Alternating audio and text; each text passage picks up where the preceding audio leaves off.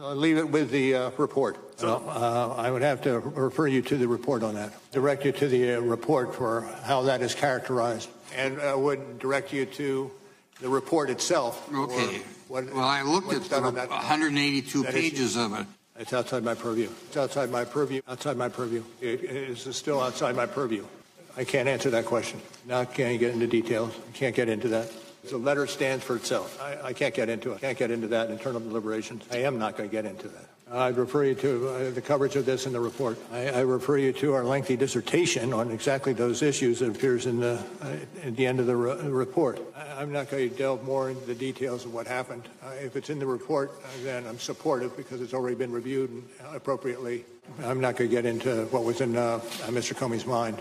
I'm not going to answer that. Okay. I'm not going to go beyond that. And that letter speaks for itself. I can't speak to that. Well, I'm not going to get into that any further than I already have. I can't go into the discussion of our investigative moves. I'm not going to get into that at this juncture. Okay. And that's an area which I cannot get into.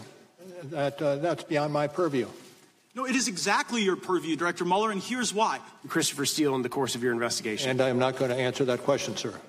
What would be your characterization? I'm not going to speak any more to it. So you can't speak any more to it, but you're not going to agree with my characterization.